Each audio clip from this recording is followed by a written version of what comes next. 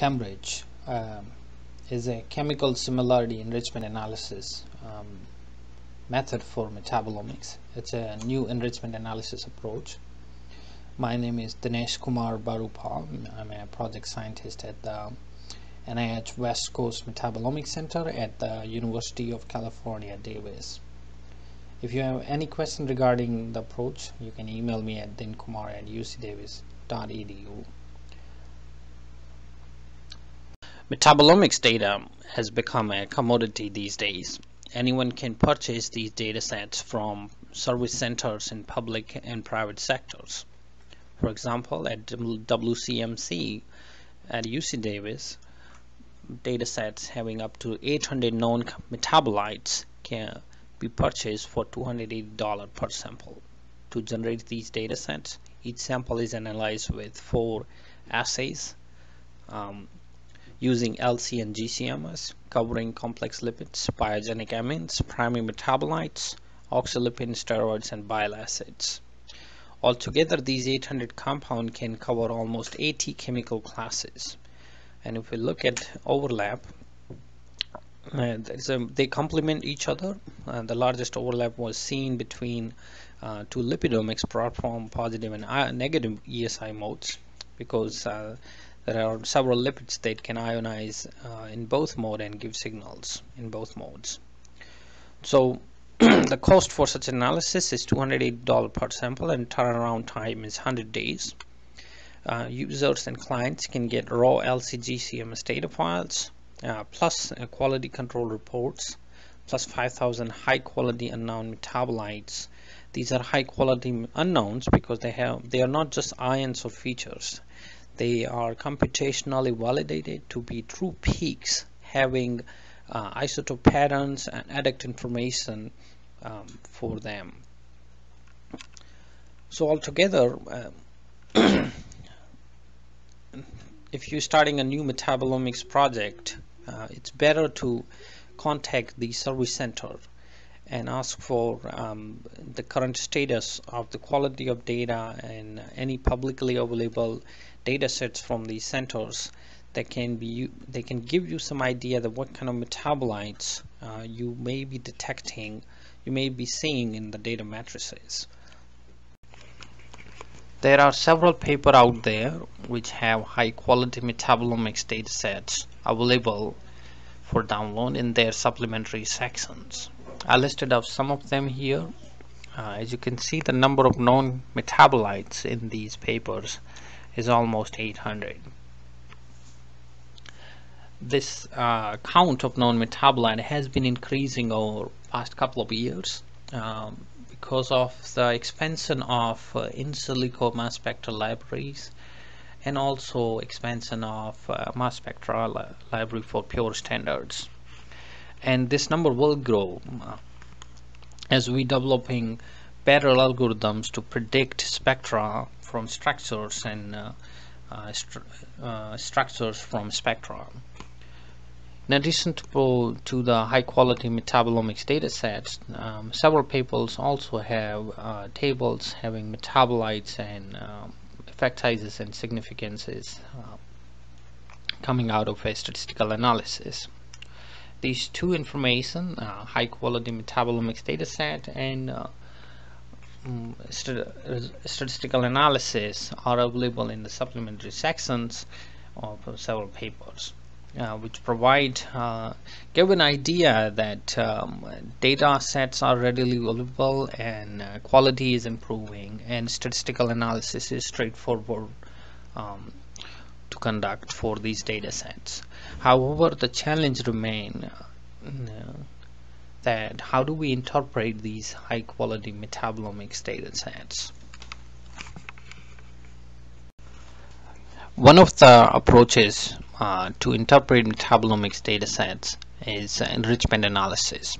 The basic idea is explained in this picture, that we have a population of black and white balls represented by this bowl where we have 7 black and 8 white balls here. So that's the population. We take a random sample of 6 balls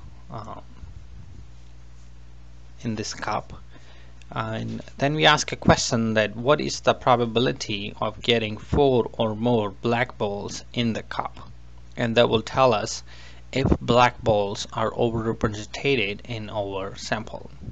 It's a very hard area of research for building new bioinformatics softwares for metabolomics, and there is tons of opportunities for development in the field of metabolomics for new enrichment analysis approaches. There are already 50,000 and more papers reporting use of enrichment or overrepresentation for lists of genes, transcripts, proteins, and metabolites. If you want to know a little bit more about the mathematical concepts of overrepresentation analysis, that how the probabilities are calculated, you can go to this website, and they have some excellent material. The picture was actually adopted from this website as well. Biological pathways are often used for enrichment analysis. For a list of pathway maps, p-values are calculated using a statistical test known as a hypergeometric test. To compute this test, we need 4 input values. Number 1 is size of a background database. Second is a list count of all the compounds in a pathway map. Third is K, which is count of all the altered compound in a statistical analysis on a p-value cutoff. For example, 0.05, which is most often used cutoff to generate list of altered compound. And then we need a value M, which is an overlap between K and L.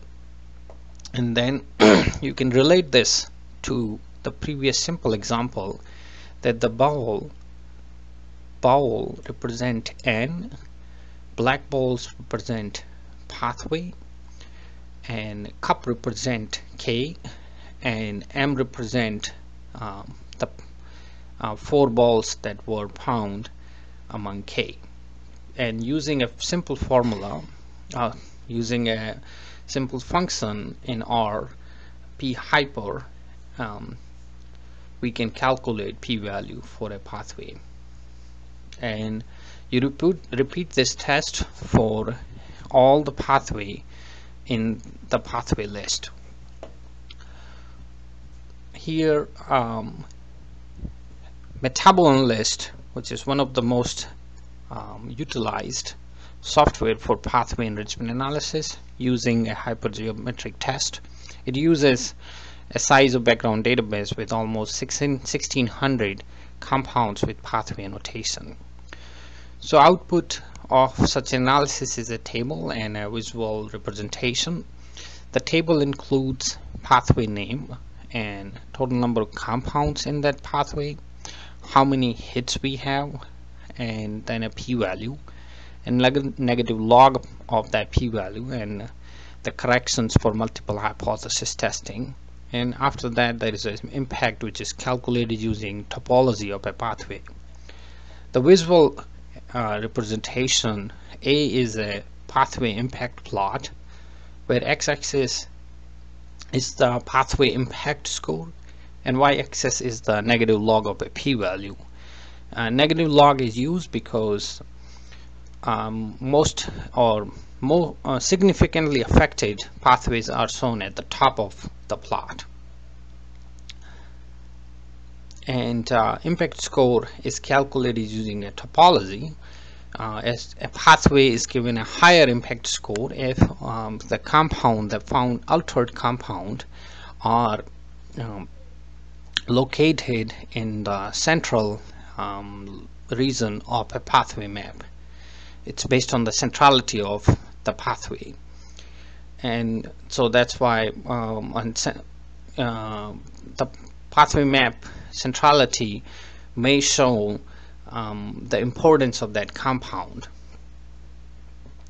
So this approach is used by metabolomists, and in several publications we have seen use of this approach.